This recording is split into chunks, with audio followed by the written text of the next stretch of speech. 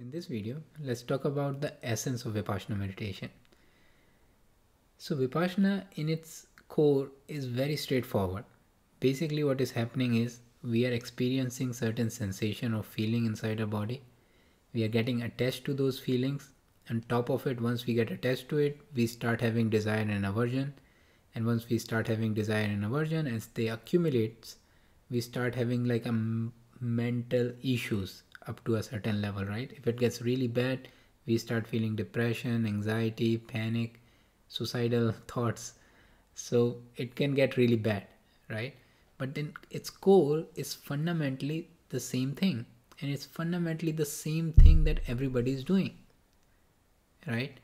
We are feeling certain sensation, we are getting attached, and it's really weird that somehow this is not like a mainstream teaching, right? Somehow physically we can connect, right? Physically we can connect in the sense that if I am eating something unhealthy, I get sick, right? If I am eating something like sugary or very fatty thing, I'm getting fat. And we can make that decision, right? But it's not something that we are not aware of, right? It's not like I just don't know, like if I eat sugary food, this will happen, right? We can connect that. Somehow mentally we cannot do that, right? We just don't get it. We don't understand that if we watch Netflix for 2 hours a day, what it does to our mind, right? How does attachment works? What if we, engage in a certain kind of behavior? How does it affect in our mind? Somehow we just don't get it. It's very strange, and it's not being taught on the mainstream level. Is very weird. But anyway, Vipassana kind of solve this problem, right? Vipassana kind of put a light on this, like this is what is going on, bro. Like take a look, right? Just you are getting attached to sensation, the sensations are turning into desire and aversion, the desire and aversion are getting out of hands, and then you are having a mental issues, right? So that is the core of the meditation, Vipassana meditation, right? Attachments, as long as these attachment to sensations are going on, it doesn't really matter how you arrange your life outside, you're going to suffer internally, right? Your mind is going to be very active. You are going to, your default state will become suffering, right? If this is going on, and it's weird that you will feel like this is being caused by certain events, right? This is being caused by this person, or this is being caused by this job, or this is being caused by this environment, or whatever, right? Some people feel so unhappy that their coffee is not the way they like it, right? So unless we solve this problem, right, that the sensation to, at least unless we understand this problem, right, that the problem is mentally beyond a certain point, right? It's not really wise to say nothing really matters, right? The finance matters, right? Your financial, you will have like a lot more trouble in the society if you are not financially well, right? Health matters, relationship matters, right? And how you live in those relationships, these things matters. But beyond that, right, is just nothing else really that much matters, right? Even in those areas, right, it's so easy to distort things, right? It's so easy to go wrong in the relationship if we don't understand that this is the how mind works, right? This is how what is going on inside ourselves goes on, right? It's so easy to distort any of these fundamental needs, you can say, if we don't understand how this thing works, right? So what is the way out, right? So Vipassana is kind of promising, like, you know what, you can get out of this, right? You can actually get out of this, and the way you can get out of this is to basically, first of all, cultivate the mindfulness. You have to be able to see this, right? It's not good enough to understand that there are sensation and attachment and all these things. You have to be able to see it inside yourself, that there are sensations are happening and how the attachment is being done on what level. Initially, of course, we don't have that much mindfulness to see it on that level, but it is not that difficult to see that an attachment, a sensation happens, right? Especially in meditation, this is not that difficult to observe that, certain thought comes about certain events, or there is a dullness, or there's different sensation that is going on inside ourselves, and then there is a reaction to those sensations, right? There's a anger, or there's a uh, desire, right? These kind of things, maybe we are not able to see how exactly we are getting attached, where exactly we are getting attached, but this is not difficult to see that when the sensation comes, the reactions are happening about anger, aversion, or craving kind of reaction.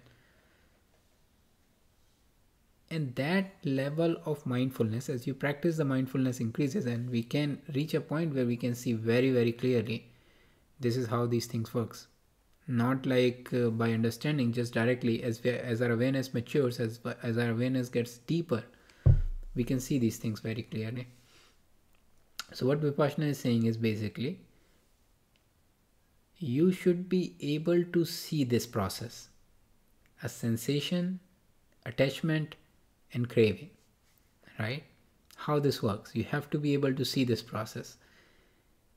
And once you see this process, and if you continuously observe your sensation, the other way of doing the same thing, right? One thing is like sensation, attachment, desire, but another thing is, if you learn to observe your sensation and its nature, and its nature is the nature of impermanence, right? They are arising, sensations are arising and passing, and they are very short lived. And if you start seeing that, attachment doesn't happen, right? And if attachment doesn't happen, you're getting out of this process basically, right? You're stopping this process. What exactly is this arising and passing? In the beginning, it is more like a gross level of arising and passing, right? We can see basically there is the sensation happen, this is the anger came, and anger subsides, right? Sensation came, sensation subside, right? Fear came, fear subside. We can see this in the beginning on this level, right? That in more grosser level. As we again mature in the practice, we can see it in a more subtler level, that within the anger, how the sensations are coming and going as a wave, right? How within the fear the sensations are coming and going, how within the craving the sensations are coming and going. And I am not there, but in more deeper layer, you would see in a more frequent arising and passing, in that sense, right? The more clearly we see this thing, the more we get out of this whole process of attachment and aversion, right? The more we get out of this whole process of attachment and aversion, our default state of the mind becomes very peaceful, very calm, and that state itself is more beautiful than the state of different sensation that we are experiencing, right? And we start to get established there, right? Again, here it is not really enough to experience a calm mind, right? You can say a thoughtless state. It's not like goal is to go to the thoughtless state or anything like that, but it's important that obviously when the mind calms down, you're going to experience more like a natural state of mind, which is very calm and very peaceful, very empty, right? It is not really enough to experience that state, and it's very weird once you see that, right? You know that with the experience, this is much more finer and better quality experience, but because the habit of attachment is so strong, you still end up getting attached to the more grosser sensation, which are less enjoyable. I mean, which are less, I mean, it's like we are getting, there is a food which is more healthier, more tasty, more better in every possible sense than the junk food that is in front of, next to us. It is more tasty than junk food, it is more healthier than junk food, and all the angles it is better than junk food, but still we are eating junk food, even though we know like this is better. I mean, this is happening, this happens, at least this happens to me in the meditation, that it's so weird, just because of such a strong habit to get attached to certain sensation, even though we know like, oh why, this is much better, but we end up getting attached to this, right? We end up doing this. So it's not enough also to get some experience. I wouldn't even say experience, like, yeah, some experience of natural state of mind which is calm and peaceful and empty, but it is, you have to get established into that state, right? Eventually with the more and more practice, and as you get more established into that state, then you permanently start to get out of this whole process of attachment, aversion and craving. So that is like the essence of vipassana, right? The point where we have to work is the point of observation of sensation and its nature. If we could somehow become mindful of like how the sensation arises and how the sensation pass away, we don't get attached to those sensations, right? If we can stay centered and we can stay presence in these moments, we can learn to get out of attachment and aversion. Otherwise it's really difficult internally if we can do that, right? And which is the default, right? Unfortunately, this is the default. Every time a sensation will happen, you will kind of get attached, and there's endless desires and craving and endless mental challenges that comes on top of it.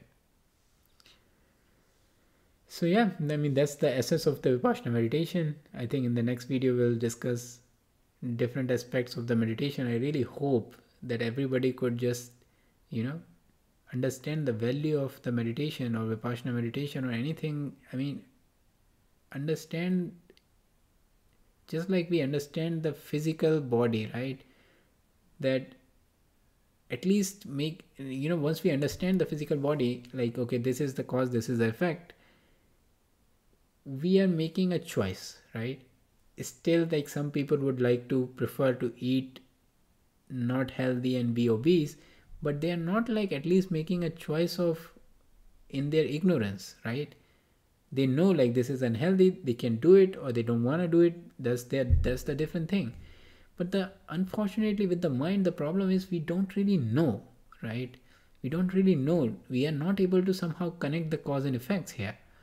And this is, hopefully with these videos we'll get a little bit more awareness about this is how it is happening, and then maybe we can make a much more educated choice, whether we want to work on this, whether we don't want to work on this, or we can understand why certain things are happening internally very clearly.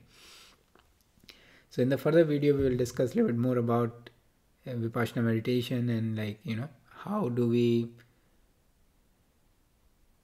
what are the different aspects of it, at least in my opinion as a practitioner, and why we should be practicing it.